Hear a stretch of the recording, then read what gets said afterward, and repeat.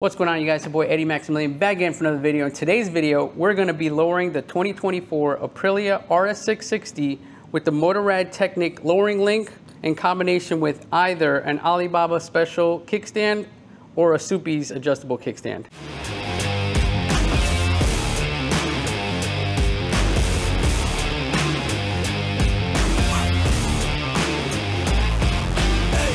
So the first thing I want to do before we lower the bike or we start any type of work, I want to show you guys what the bike looks like with me on it. I am 5'1" without boots, 5'2" with boots. The lowering link is going to lower almost 1.5 inches. It's going to be pretty significant. I'll probably be able to, not flat foot, but very near flat foot the bike. If I roll it over, I can barely touch the ground on this side. You can see the floor, right? Yeah, so this is what it sits like if I were to put my butt in the center. So this is not comfortable at all for a 5'1" rider. Maybe if you were 5'6", you'll be able to get your foot down.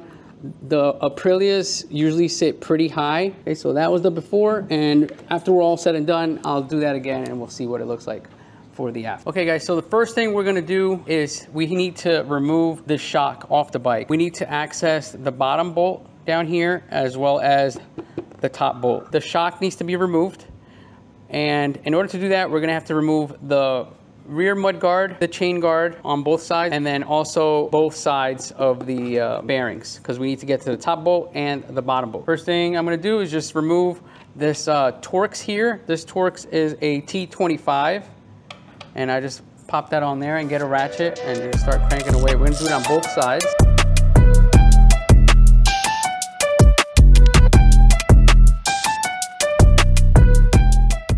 Okay, that comes out. Second one is going to be right down here, and it is the same size Torx. We got two more here on the back.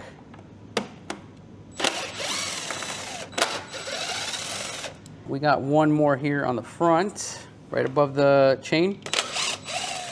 This pops out now. So here we see the bolt that we need to remove. It's right in there. But just so we have a little bit more room, we're going to remove this mud guard on the bolt on the other side as well. Okay. And then that should pop right out. Like so. Perfect. Now we have plenty of working room. We're going to remove this nut. I believe this looks like a 15 or 17. And then an Allen on the other side. For the Allen, it's going to be an 8. Allen. For the nut is going to be a 15 millimeter.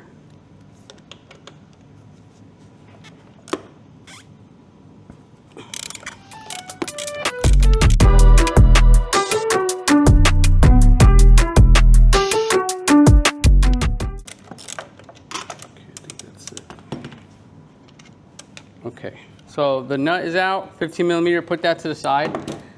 We're gonna grab a rubber mallet and just an extension, and we're gonna use this as a punch. We're gonna go on the other side and just line it up right here, and then just give it a couple whacks, it'll come right out. So we need to support the bottom of the bike because right now the suspension is under load.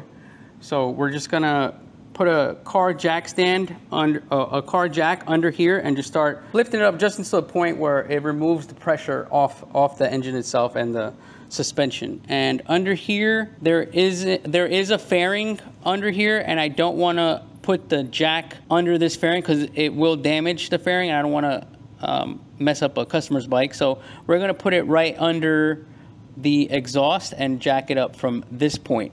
Okay, put it right around there. And then, so this doesn't mar up the bottom of the exhaust, I'm gonna put a wooden block right on here just so we have some type of support. And then we can go ahead and start.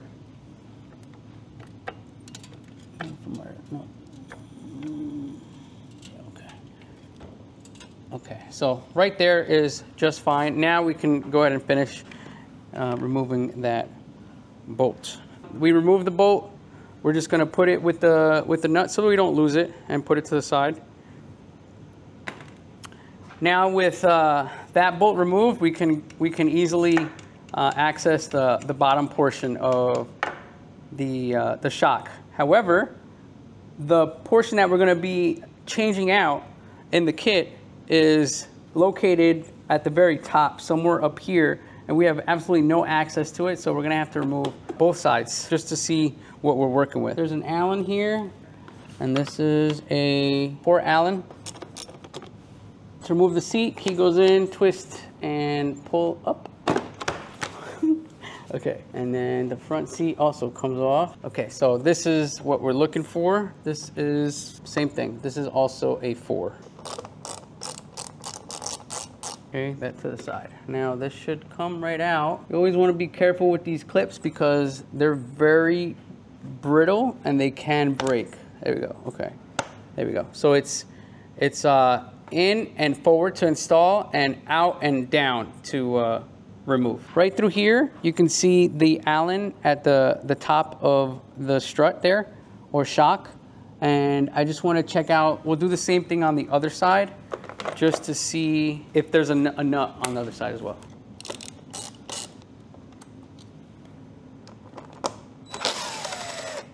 Out that way and down. Cool, so here's the other side, this one right here. So it looks like it's the same thing as the bottom. So probably a 15 and an 8. Yeah, there's enough room in there to get a deep socket with an extension, and the same deal on the other side. So we're at, where are we at? Right here. Looks like it's a relay or some sort of rubber grommet here that's not allowing me to, I think this is in the way. So we're gonna have to remove that too.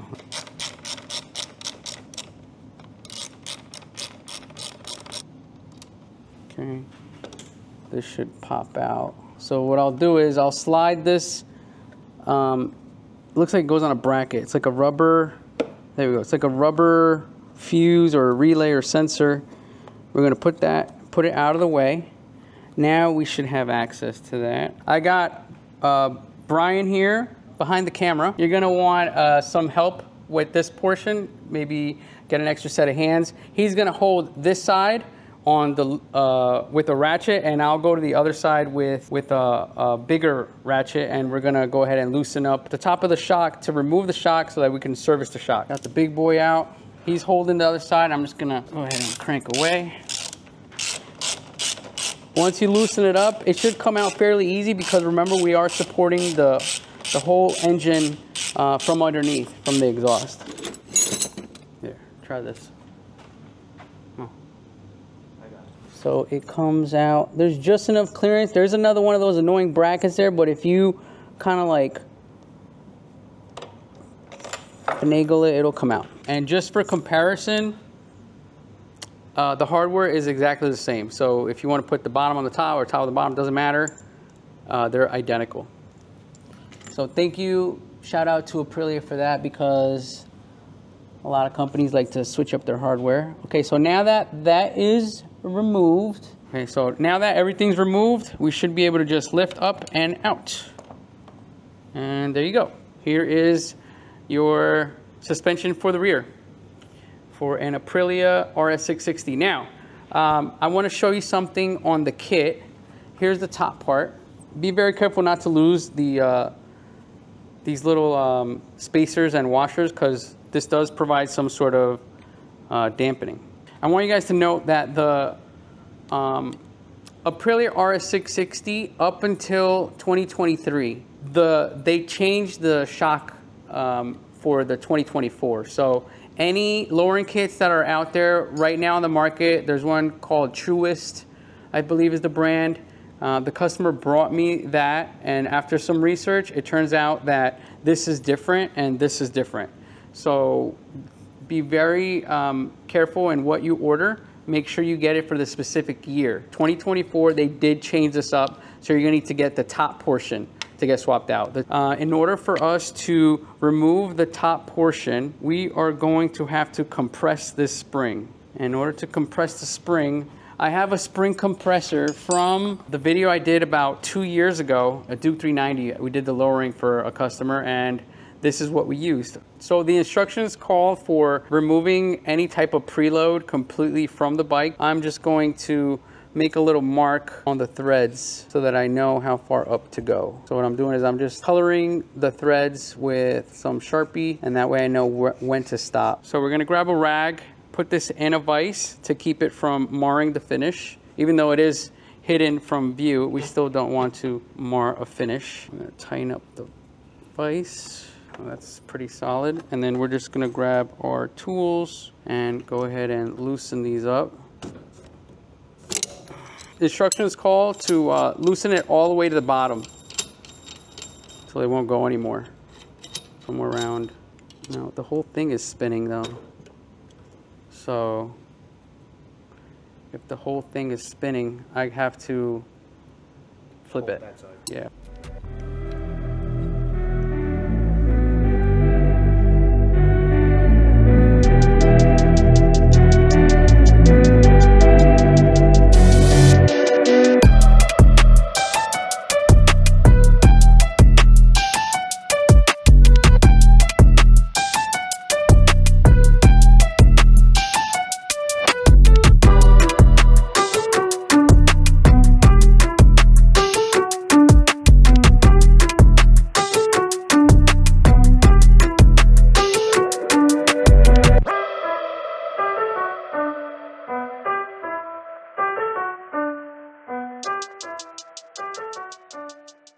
All right, see, so now we have the spring is completely loose here. Okay, so it looks like we have to compress the spring far enough down so that this can come to the, I guess, the silver portion here of the actual shock, and then this will just slide out, and then we'll replace it with the new one. I'm really hoping that I don't have to get a separate spring compressor for this job.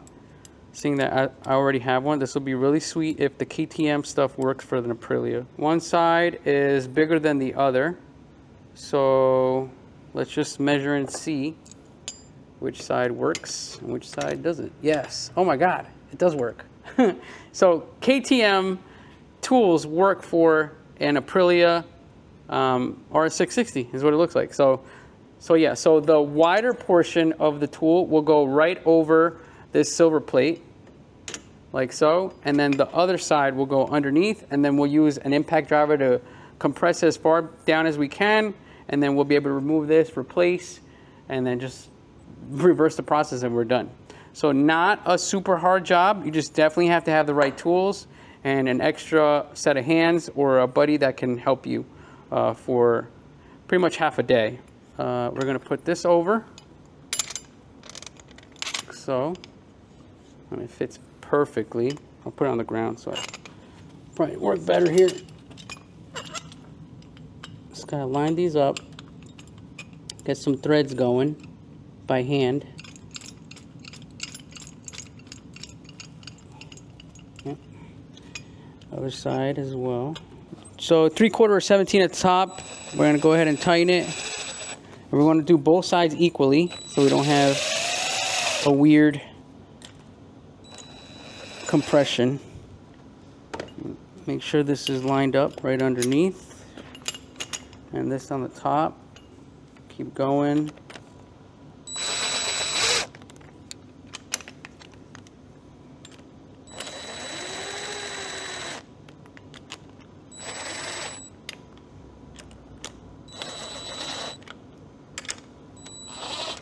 Okay, now we're compressing. So we're gonna go ahead and again, use your rag so you don't mar your finish. Use the vice grip to hold the strut in place. All right, and then now we're just gonna compress the spring to remove the top cap. Again, applying the same amount of pressure to both each time you go. Slow process, but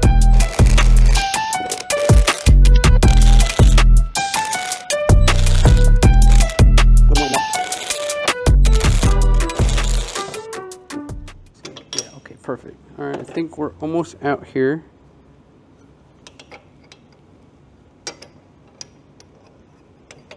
Yeah, okay, so this is what we're replacing. We're just gonna reverse the process. So this spring goes in first. Not sure exactly what this does, but it says it needs to go in. So that's what we're gonna do. And then this top part goes in as well. It looks like we might need to, okay, yeah, we might need to go down.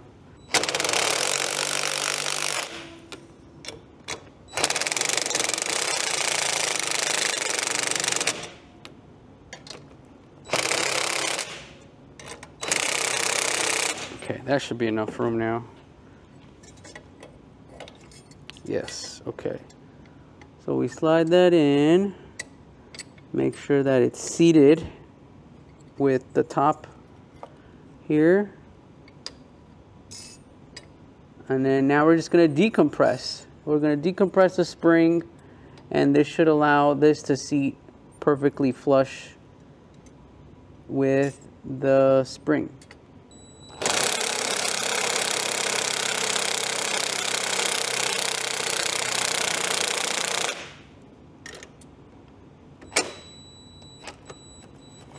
Nice.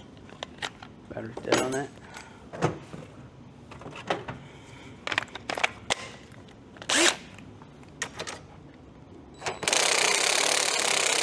Okay, so we just loosen it all the way out.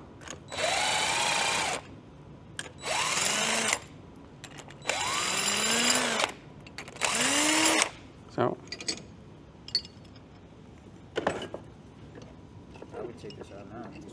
Yeah, now we just tighten it. Okay, cool. So take our spring compressor out. Okay, so now that the top is on, we're just gonna go ahead and adjust the preload back to what it was. And do it as far as you can by hand. And then we're gonna use our tools and tighten it all the way down. All right, so after kind of like playing around with this setup, the important part is this wave spring that it's come with. This is what it's called. It's called a wave spring. You have to make sure that you have at least 2 points of contact on the spring. So you have the bottom of the wave here, the bottom of the wave here touches, and then if we turn it this way, there is nothing touching here because this is the, there's a disconnect in the spring. So there's nothing touching here, but there is one on this side and one on the opposite side. As long as you have 2 points of contact, you're good. If you don't, then that means that the wave spring is sideways. Okay, so now while we have that in its place, we're gonna go ahead and adjust the up to tighten the spring some. And the Sharpie line that I made before isn't gonna be used because this already takes about 1.5 inches off. If you notice the difference between the two, from here to here, this is how much we're lowering. Doesn't look like a lot, but it is significant once you get the bike down on the wheels. And go ahead and just tighten up the preload. So what we're looking to do is to make sure that the top of the spring is seated with the top of the plate. And that's when we will stop the adjustment. All right, so let's just install it as is. We have to do some adjustments while this is in the bike anyway, but the hardest part is done. The piece has been removed, it's been replaced. We're just gonna go ahead and adjust this all the way to the top by hand here. And then, looks like, yeah, we're gonna have to loosen this a bit because right now it's super stiff, but we can't really figure out how much stiffness there is in the spring until we install it on the bike. So let's do that now.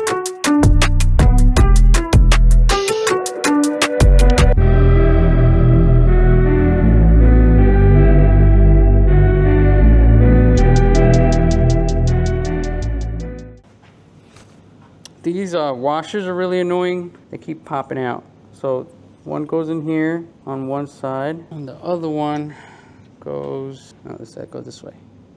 So since this thing is being a little annoying and I can't get the strut in the bike without this falling out, and this needs to be in there before the bolt goes through, I'm just gonna put a little bit of electrical tape right here to keep it in place. And then once I get the bolt in, I'll rip this out.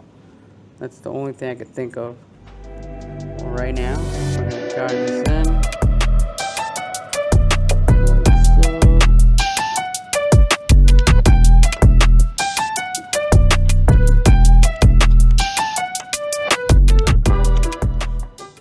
Check the other side, see if it's like what's hitting.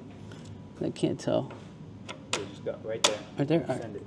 All right, good. All right, guys, so once you have your bolts in through the top, use that little trick I did with the painter's tape, get the bolt through, push it all the way through, have your buddy hold the opposite side with the Allen or the nut or whatever, and then you're gonna wanna torque down both the top and bottom bolts to 50 Newton meters. There we go, okay. So that's 50, and then rinse and repeat for the bottom one here. Okay, slide that up. Go this way. Go ahead and get that bolt in. There we go. Perfect. Cool. Same deal here.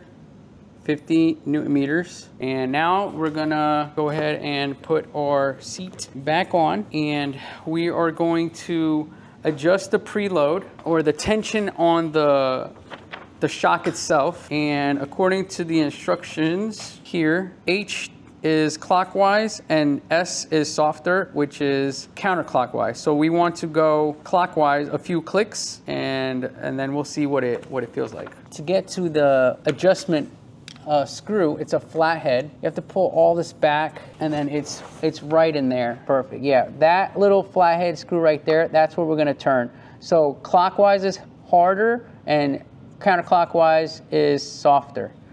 So right now we're going to click it. I'm gonna say 3 clicks clockwise, which is firmer. And it'll make a couple of clicking noises. So right now it's the firmest setting. Oh yes, it's like stiff as a rock. Right now it's the firmest setting. Let's see what that feels like compared to what it was before. Yeah, nah, this is this is too hard. So we're going to back it out about, let's say 4 clicks, and then retest the stiffness of the actual spring. Okay, so we're going back here again, and softer would be counterclockwise. 1, 2, 3, 4. Okay, let's try that. Now it feels different. Might have to go to the stiff side, but let's see what 4 feels like. Okay, yeah, this feels pretty good. There's a little bit of sag, but nothing like you're hitting rocks. I would like to maybe me and you switch and see how you sit on it. The guy who owns this bike, you weigh like what, 180? 195. All right, I'm 120. So the guy, he weighs probably like 160. So he's right in between us. So if this is too soft for you, we'll go a little stiffer. For me, it's just right. And then that's how we'll determine where we stand on the stiffness. How does that feel? Feels good? Okay. Yeah? Okay, cool. So we'll leave it like that, and I'll just have him come and sit on it and see how he likes it. Maybe he wants it softer or firmer. Everybody has different riding style or preference, and that's okay. But for both Brian and myself, I feel like it's fine. I tend to ride a little bit more on the stiffer side because I'm used to track. Some people just ride street, so that's okay. All right, so you hold that. So suspension is done, preload is done, adjustable kickstand is done. Now we're going to go to the front of the bike, and we need to get weight off of the front suspension. So in order to do that, the way I do it is I grab a block, my trusty wooden block, I put it underneath the kickstand. I stand the bike up, put this under the kickstand, okay? And then now the bike is sort of straight up. And now we're gonna get a jack under here. And then what we're gonna do is remove just this side. I think we just remove one side, we'll be able to clear one of these headers. Yeah, and then I'll put the jack up to here, jack it from this point, and that should raise, take pressure off the front of. All right, I do appreciate when engineers make all the bolts exactly the same size. That helps so much.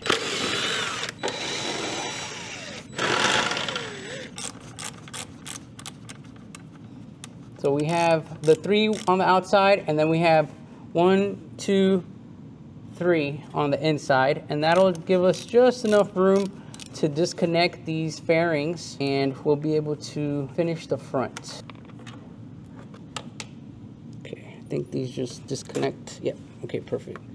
Put these here, put that there, put that to the side. Interesting fact about Aprilia, they don't give out the paint codes. So if you mess it up, you can't just go to a body shop and be like, yeah, give me acid gold for Aprilia. No one knows what it is, only Aprilia knows. So that's why normally when you get an accident for an Aprilia, since there is no paint code, if they can't take it to a body shop and they can't figure out what the paint is, they normally just total it out, just for a little scratch.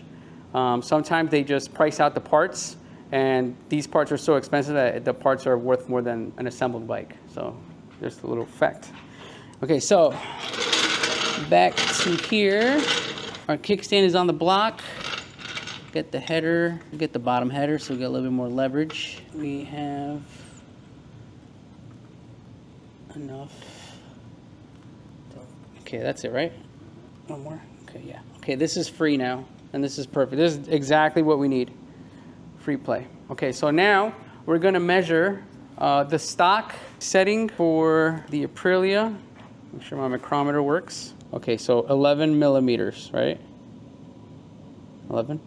11, yeah, 11.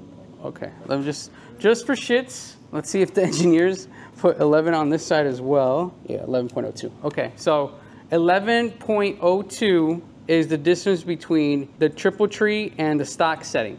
Okay, so if we lowered the rear 35 millimeters, I normally lower it half of the rake or equal. In this case, if you look at the front fork here, this is how much room we have to lower the bike. Right up until here where it tapers off. Once it tapers off, you can't really do much because there's gonna be too much of a gap. On the R7, the lowering that I did on the R7, it's a little bit of a taper, and you can usually fill that in with like a shim or electrical tape, but in this one, you just can't. To get our forks to come upwards and to have this go downwards, we're going to want to loosen up 3 Allens. The first one is at the top where the clip-ons go. And the second 2 are right down here where my thumb is touching. There's one up top and then one at the bottom. To loosen up these Allen bolts, we're gonna need a 6 millimeter long and then a 6 millimeter shorty at the bottom. If you don't have a 6 millimeter Allen, you could also use a T40. T40s are essentially the same thing. That one, you don't wanna take it out all the way, just enough to have play in the fork. So that's one. Now we're gonna get to the bottom. I'm gonna go ahead and loosen this up.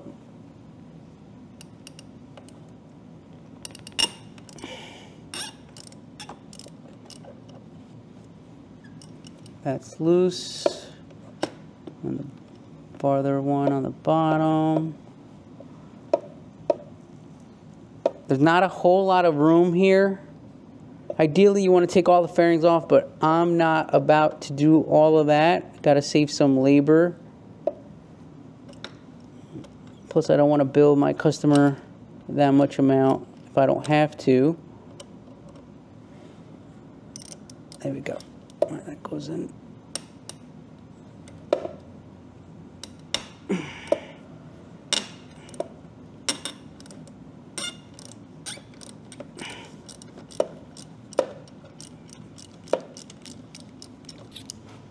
Okay, same thing on this side.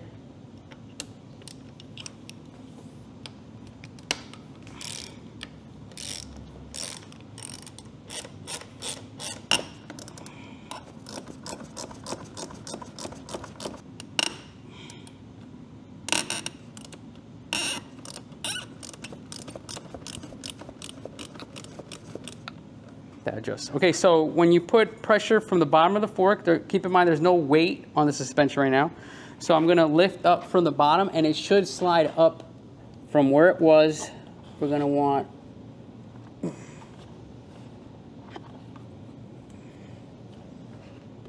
we'll just do what we'll do because we are limited to how far we can go. We're gonna go right below the front brake reservoir. So that'll put us at 26, which is fine. So let's do that. Let's tighten it up.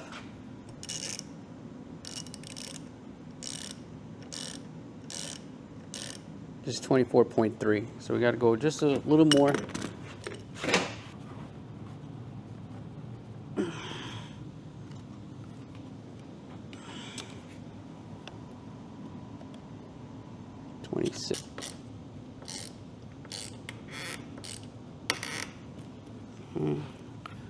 The bottom ones.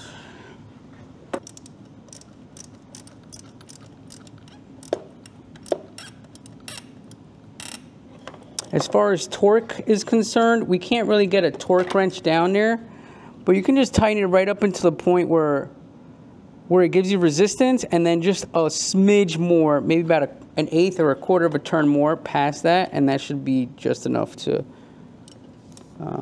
tighten up your fork. Okay.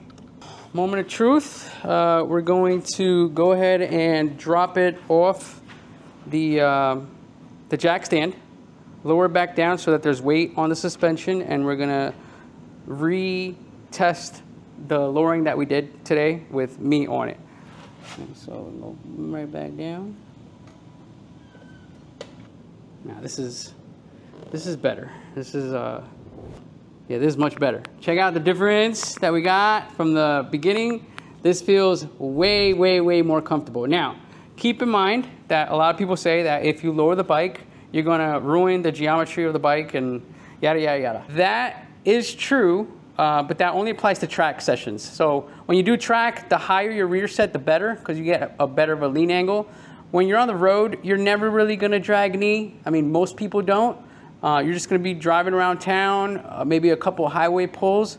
It won't really matter as long as the rake is equal. So if you do, keep in mind that this bike is more of a touring bike, and the reason why we know that is because the handlebars have risers on them. There's a little bit of a rise here on the triple tree. There's about a 2-inch rise here. So these are meant for comfort, for you know, stability. So that's why we only went about ½ an inch in the front. This feels really good. I am very happy with this, how this turned out. All in all, it took about 3 hours. 3 hours and a friend. If it was you by yourself, you're looking at 5 hours, 5 or 6 hours for sure. And you might even end up dropping the bike because there was a couple of close calls. So I'm gonna go ahead and pretty much just put everything back to how it was. We don't really need to film that. If you wanna see any other videos related to motorcycles, click on one of these videos right next to me, and feel free to comment, like, subscribe, share with your friends.